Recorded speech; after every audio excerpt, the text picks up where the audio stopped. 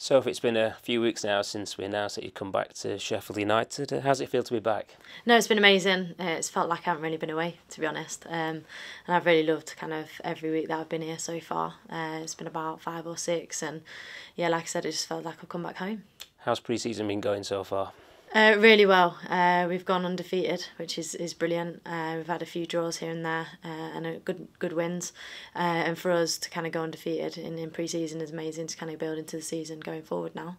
How's the team looking? I imagine when you come back there was one or two familiar faces, but quite a few new ones as well. Yeah, no, it's looking really good. Like you said, we've got some older faces that are still here, that have been here a while, and that gives us stability. But now we've got some youngsters coming through, and these youngsters are very good girls. I've seen them playing now week in, week out, and just coming off the bench and making impacts and stuff like that, to now last week they were starting, and for me that just shows kind of how Redders values kind of the older players and the youth players mixed together. It's not just one-sided, and for us that's really good going forward with the legacy of Sheffield United women. How much of an honour then will it be to be leading out this group of players as the captain once again?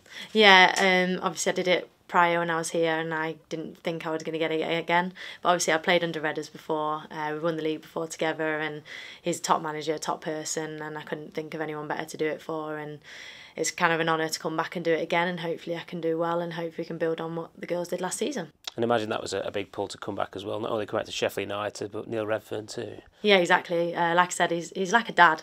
He's a top bloke, top manager. I've loved playing for him before in the past, and you kind of get what you see with him really. He's old school, but I love that. And he gets the best out of the players that we've got here. Like, you know, we haven't got the biggest budget, but the girls here all have heart and passion like he does, and he kind of leads from the front with that. So. We're talking here at Bramall Lane, so how much are you looking forward to now playing here at Bramall Lane on a regular basis? Yeah, the regular basis thing's amazing. Obviously, we've played here a few times, and getting the crowds and stuff here, it's been amazing. The pitch is great. I think it will really suit us as a team. It's nice and big. We can play football on it, and yeah, hopefully if we can get a few fans down, it's really going to kind of boost us on and give us that support that we need. Obviously, playing some top teams this year, and I think the league's kind of open, and playing on this pitch here, we kind of haven't got an excuse now to not play football. And off the back of what happened during the summer with England winning the European Championships, of course, and season ticket sales I hear have gone up as well. You know, it's never been a better time to go and watch Sheffield United women, I'd imagine. Yeah, what the girls did is amazing. What they've done for women's football, and what they're hopefully going to do for girls in schools and stuff like that on social media, it's been fantastic. And like I said, we've sold kind of a record number of season tickets now, so people are actually investing into it. They're excited, and hopefully we can put on a show for them. And the season's not too far away. It's a tough league, as we know from last season, but also a very open league as well. What are the aims for going this season? To get promoted, I think that's been the aim for a long time.